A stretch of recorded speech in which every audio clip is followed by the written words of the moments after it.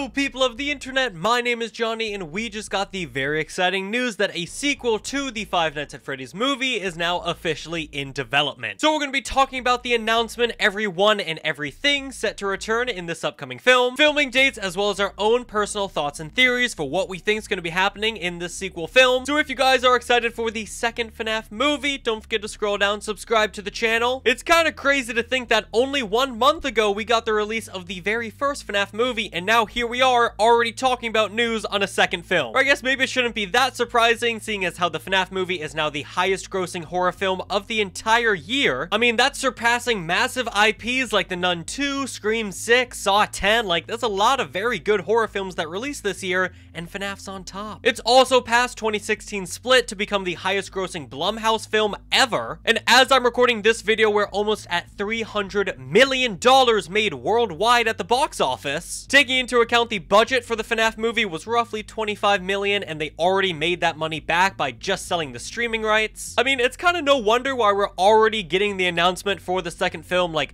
this first film has been massive. It just released on digital, it's still running in theaters. On the 12th of December, it comes out on Blu-ray and DVD. And also in the past, we've heard Scott Cawthon and Matthew Lillard say that they do have plans for 3 films total. Again, it's kind of no wonder we've already gotten the announcement for the second film. But anyways, now let's talk about the announcement itself, because we got reports from the Hollywood Handle over on Twitter. Five Nights at Freddy's 2 is in the works, with Emma Tommy returning as the director. And in the article itself, they say the horror movie hit adaptation Five Nights at Freddy's is getting a sequel, and director Emma Tommy is coming back to helm the project. The Hollywood Handle has exclusively learned that Tommy, who directed the first film adaptation of the popular video game series, will return to direct Five Nights at Freddy's 2, which is expected to start production in 2024. It is currently unknown which other cast and crew will be returning for the sequel, but once production commences, more should be revealed to the public. So that is actually the whole announcement. We don't have too much to go off of. We know that Emma Tommy, who directed the first FNAF film, which I thought she did a wonderful job directing this film, she is coming back to direct the second film. We also know that production is set to begin in 2024. And actually, we had insider Entom clarify what that exactly means. They took to Twitter to write the FNAF 2 film has been in pre-production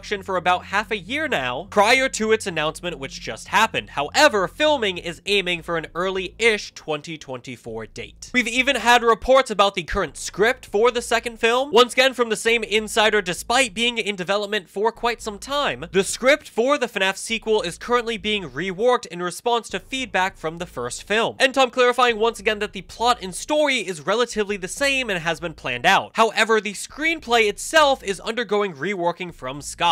They are not starting over completely from square one, and this lines up pretty perfectly from what we've heard from Scott himself over on Reddit, where in a Reddit post earlier in November, he wrote, "Anyways, thanks everyone for making opening weekend such a big success. It was beyond my wildest dreams. I do read the comments and critiques, so while I'm glad that most people had a great time at the movies, I'm definitely paying attention, and I wanted you all to know that." Because as I'm sure we're all aware at this point, FNAF fans absolutely adored the film. We ate up every single second we got to see Freddy Fazbear up on the silver screen. The audience score on Rotten Tomatoes sitting at, ironically enough, an 87%. But quite frankly, critics kind of panned the film. Right now it sits at 30% on Rotten Tomatoes, which is very, very low. Seems like Jason Blum and Scott and everyone working on the film really wanted to make a film for the fans. In fact, we kept hearing them say that over and over again during the lead up to the release. But if you make a film for only one very select, very niche market, everyone else is not going to enjoy it so much. So as honored as it does feel as a FNAF fan to have a film catered towards you, I really do hope the feedback they're listening to involves, you know, making it more accessible to people who aren't familiar with Five Nights at Freddy's. But anyways, getting back on track, let's go back to Emma, because she has revealed in the past kind of her plans for the second film. She said, "We're definitely excited to keep making more movies in this world. Should we be lucky enough to do that?" Keep in mind, this article was released on Halloween, so before the FNAF 2 movie was greenlit. This first film was tied into the first game, and we would probably focus on tying the second film into the second game, and so on and so forth. But anything could happen. We'll have to wait and see. Now, quite frankly, that makes a whole lot of sense. Having a Five Nights at Freddy's 2 movie focus on the Five Nights at Freddy's 2 game. But there are a few complications with that. Number one, in case you may or may not be aware of, the FNAF 2 game is actually a prequel, so happens before the FNAF 1 game. There already has been a bit of timeline changes in the film universe. For example, FNAF 1 actually takes place in the year 2000, while the events of the main FNAF 1 game take place in the early 1990s. So already there's a bit of changing with the timeline. I can definitely see them making the second film actually a sequel instead of a prequel, because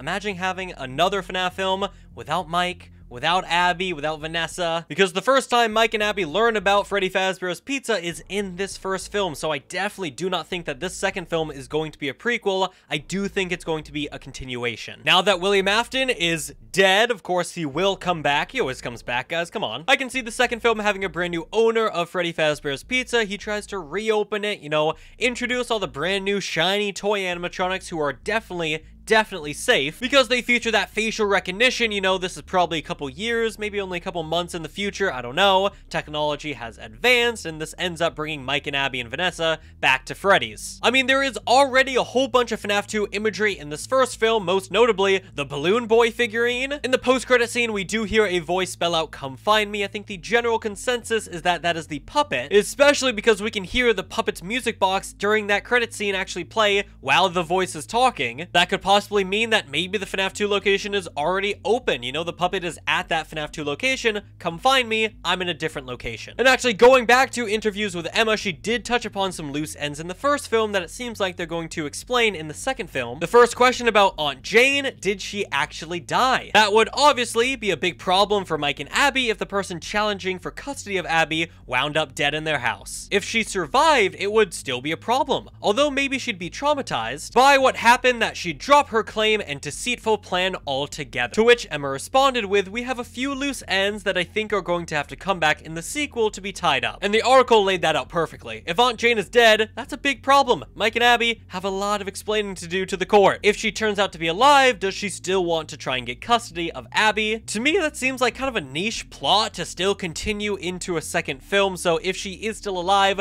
I hope they do something different with her character. Another loose end was about Garrett. Garrett's ghost/body wasn't in any of the animatronics, right? I suppose you would have had a moment between him and Mike if he was. Emma responding pretty vaguely, "I feel like that could also be a nice thing for the fan base to mull over. I'd love to not shut down anyone's theories." The article neglects to bring up Vanessa, even though I'd say that's another pretty big loose end that needs explaining. I do think Vanessa is going to live. I feel like if she was going to die, they would have had a more conclusive scene, like a funeral. Plus, like I said at the start of the video, fans have fallen in love with the actors and actresses in this film, so getting Elizabeth Lail back, I'm sure, is on Blumhouse's mind. Also, speaking of ghost kids, it seems like there is some unfinished business between Afton and the spirit-possessing Golden Freddy, like we see at the end of the film. That, of course, is a major plot point in the games and something that I'm sure we're going to see expand upon, maybe not in the second film, but probably the third film. I think something that I've been struggling to wrap my head around is how they're going to do the withered animatronics. The toys, very easy explanation. Someone reopens Freddy Fazbear, they've got brand new animatronics, they're cute, they're cuddly, they're friendly, you know, they have facial recognition to make them safe. A theory I had, which I'm not completely on board with, I'd love to know your thoughts. At the end of the first film, we see the building kind of collapse in, or at least the roof caves in. It seems very likely that the animatronics would be damaged by something like that, so maybe when we see them next, when someone goes into that abandoned Freddy Fazbear's Pizza place, they sort through the rubbish, they find the FNAF 1 animatronics, they take on the appearance of the withered animatronics. You know, Bonnie's missing his face, Chica's missing her arms. Though a major problem with that, and I'm sure you're shouting at your screens right now,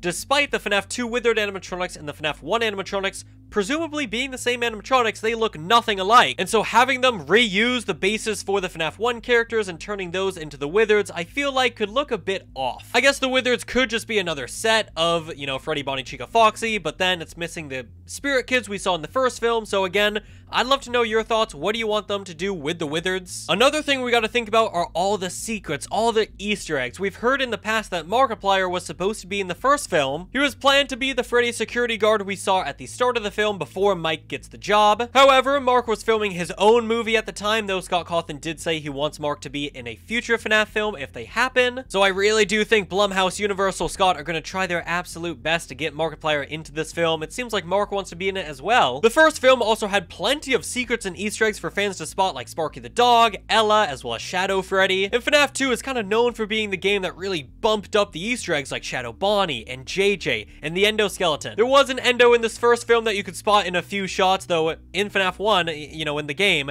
there wasn't an endoskeleton that walked around the pizzeria, so this was a bit out of place. Though it was welcome, but at least in the second film, they now have a reason and an explanation for why there's just a random endoskeleton walking around. Because in FNAF 2, if you didn't wind up the puppet's music box, an endoskeleton 02 would pop out, he'd make your way towards your vents. I mean, there's just so much fanfare that you can cram into this film, you know, coming off a film that was already packed full of fan service. And we still need explanation for the connection between Mike and the Afton family, you know? Why did Afton go after Garrett? What's up with Mike's dad? Is he actually Henry? If he is, does Charlie exist in this universe? Is she possessing the puppet, or is it Garrett? There are just so many answers that I really want to see in this film, and I'd love to know, what do you want to see in this FNAF 2 film? Like we've mentioned, pre-production is already well underway. Filming starts early next year, so pretty damn soon we're going to be getting a lot more info on this next film. So again, subscribe so you don't miss out on any updates regarding the FNAF 2 movie. That's going to be it for this video, so thank you all so much for watching, and I'll see you all on the flip side. Goodbye.